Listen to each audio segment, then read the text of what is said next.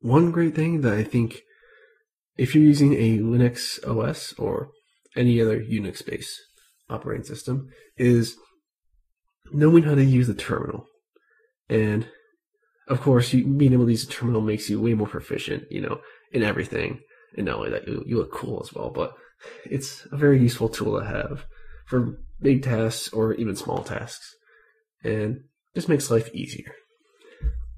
But one thing I always get asked is, how do I learn how to use the terminal? Or how do I learn how to use the commands or this specific command?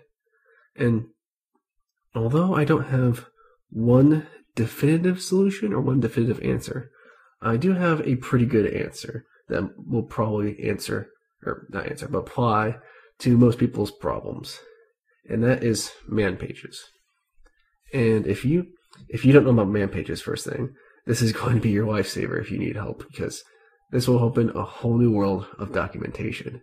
It's great. But yeah, man pages are basically just short little pieces of documentation that basically tell you all the ins and outs, or most of the ins and outs of a program, and even how to use it to some degree.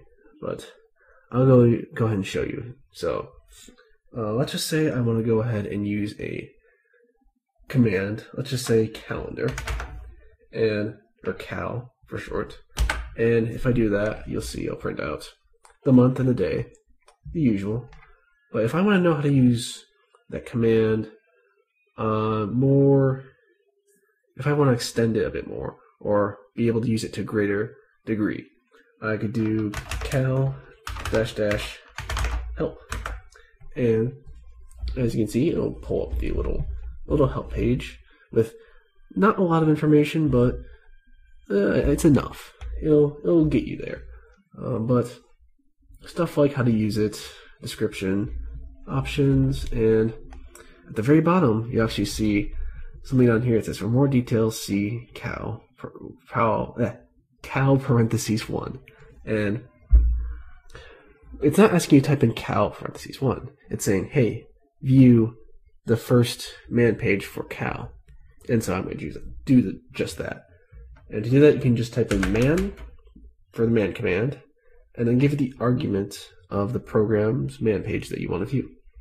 And for that, I'm going to do man cal, and it'll pull up the man page for the command cal. And one great thing I should also note is that it also supports Vim keys. So you can do J for down, K for up, capital G for the bottom of the page, lowercase g for the top of the page, etc., etc. But that's besides the point. But as you can see, it gives you a lot more documentation than that little help page we just got. But most man pages have the same layout in general.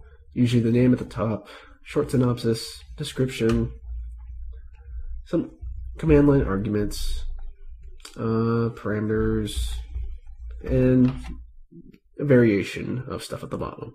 But that's a general layout of a man page. In fact, I'm going to actually show you another one. We do man ls, and this is the command ls. And you can see it has pretty much the same layout, maybe a little bit different, but a lot of arguments, to be honest. It's a lot, but yeah, it has around the same general layout. Few things here and there, like it shows the author this time, where to report bugs, copyright, other things. And so that's the basics of man pages. If you want to actually view what man pages are available on your system, you can actually do man-k, and this will search for a man page with the associated string. In this case, I could just do period to say I want to view all the man pages, and it'll spit out all the man pages that are on your system, which are a decent amount, as you can see. Of course, I can go ahead and type this into less and just look and see what man pages are available. But most self-respecting terminal programs will have man pages. If they don't, then either it's not a very good terminal program, or you're not using a terminal program at all. So keep that in mind.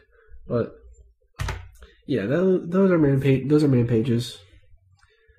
Very useful.